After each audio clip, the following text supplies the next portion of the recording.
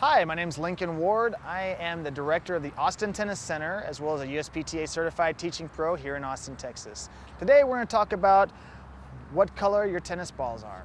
Originally, tennis balls were only white or black, and you used the color depending on the surface you're playing on. After a little while, after about 1972, the optic yellow tennis ball was introduced into the game of tennis, mainly because studies found that the optic yellow color was easier to see on the TV screen.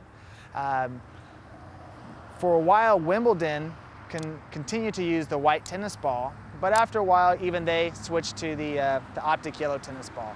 Nowadays, the optic yellow tennis ball is still the predominant tennis ball used. It's the only one that's used for professional tournament competition, but there are colors such as the pink for breast cancer awareness. There's also the multicolor tennis balls, which generally have an orange and a green color, as well as